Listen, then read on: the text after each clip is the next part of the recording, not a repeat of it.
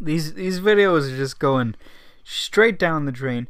One trend I've noticed, I just noticed it, is the first word that I start with, sometimes I say it twice.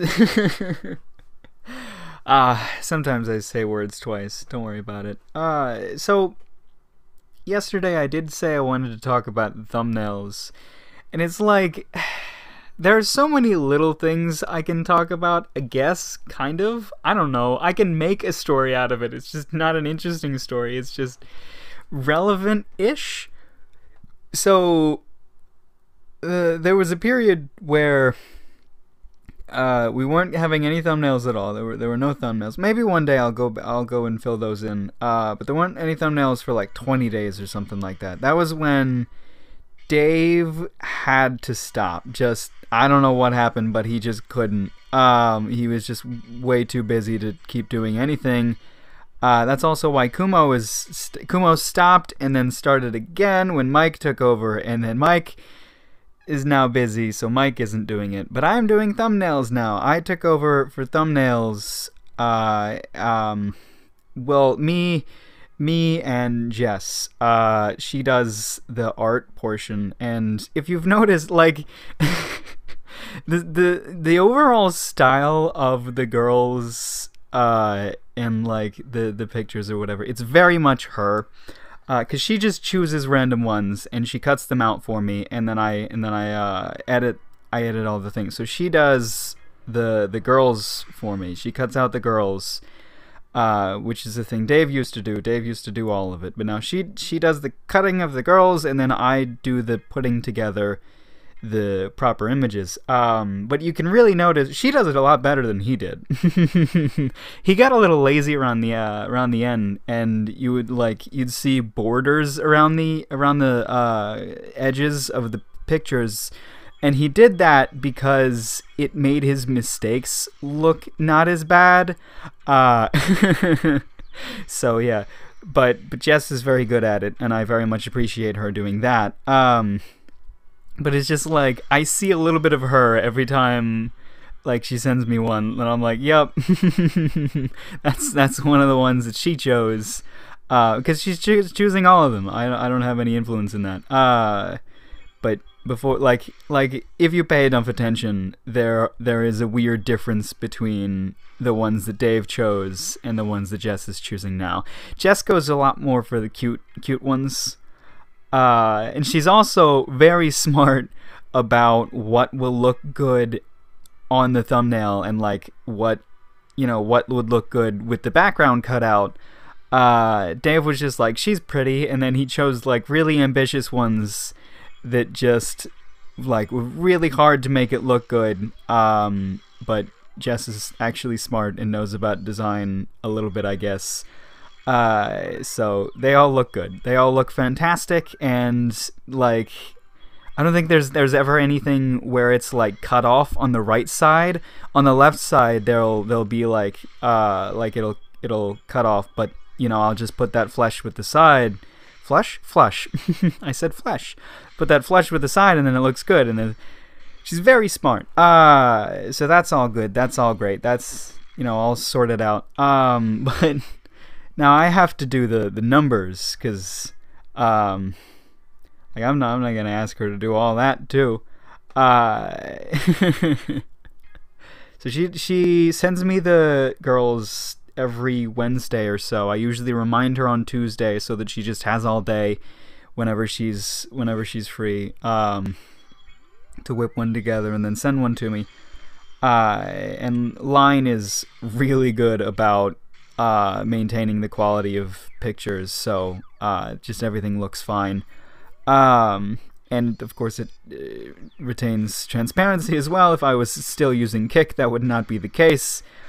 Kik does not retain transparency over images, which is dumb and annoying. But yeah, so I get the pictures, and then I have to edit them. And what I've been doing is actually picking a color. Well, the first time I did it, I think I just picked a color from the sky. I was just like, let's make it like a light blue, and I put a gradient on there because it was a thing that I could do, and it was easy, and I was like, okay, let's make it look pretty. So now they all have a gradient, And the first time I just picked a random one, and then the next few times I've been picking a color that was prevalent in the thumbnail girl, somewhere in her color scheme, that worked well and like wasn't obnoxious, you know. So I think right now it's like purple because she's got this like purple book in her hand, and I think there's I pulled it straight out of the purple, straight out of the book. Sorry.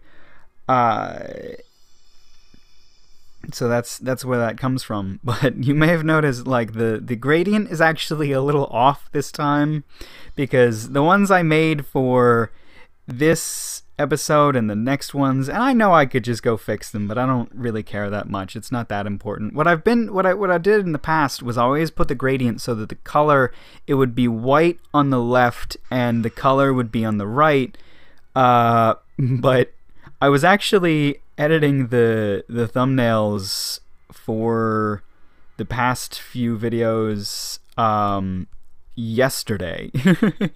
So if you noticed a few days ago when there weren't any thumbnails, and one thing I decided to do, just because like Wednesday, when I actually remembered to get around to doing it, it was like crazy fucking late, so I was just like, alright, I gotta slap one together for this episode, and then like that'll be it. And I think I just did 2, or I was gonna do all of them, and then I did 2, and I was like, I'm really fucking tired, I'm probably gonna make a mistake.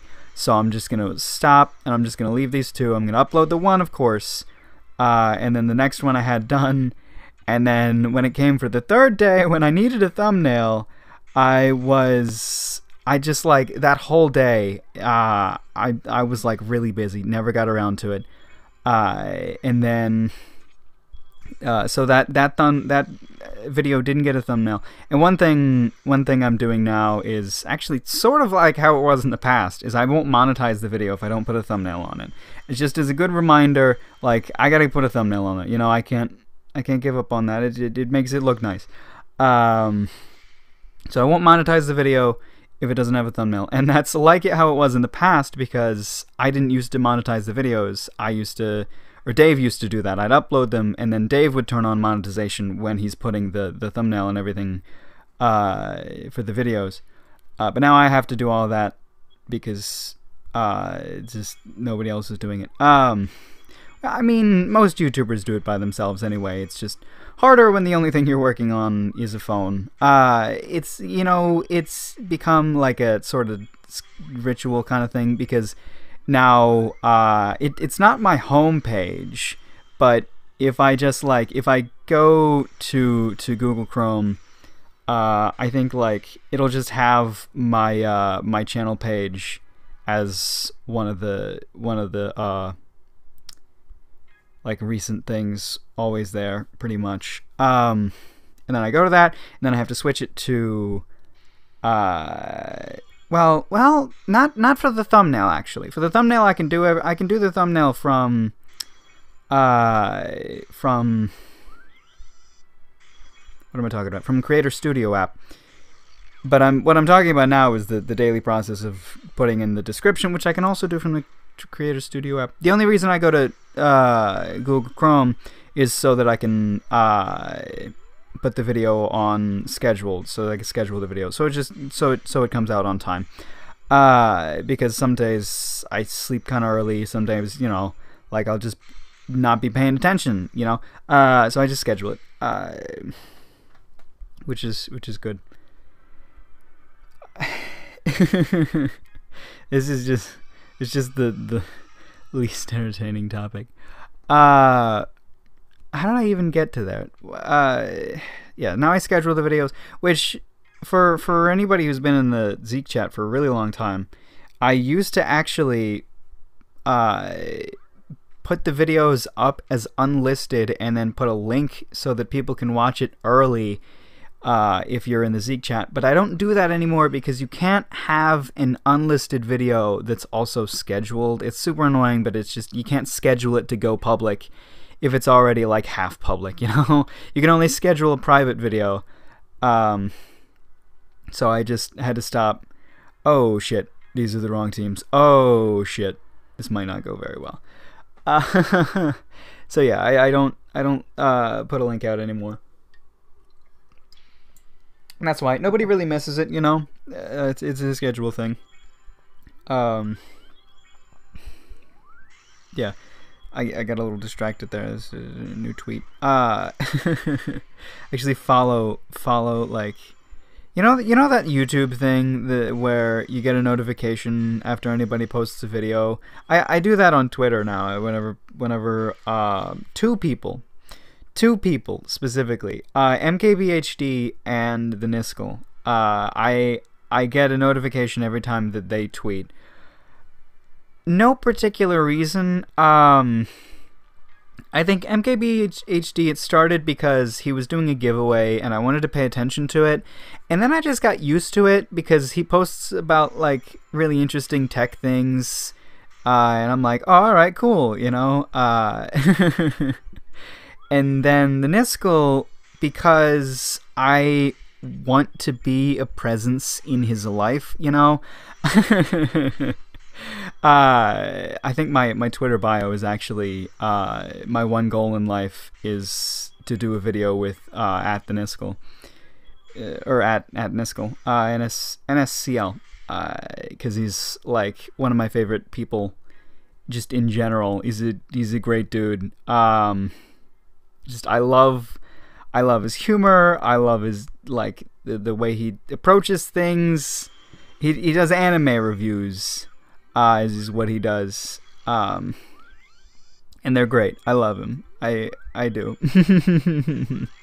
So I want him to be on my video. So I have to. Well, I don't know.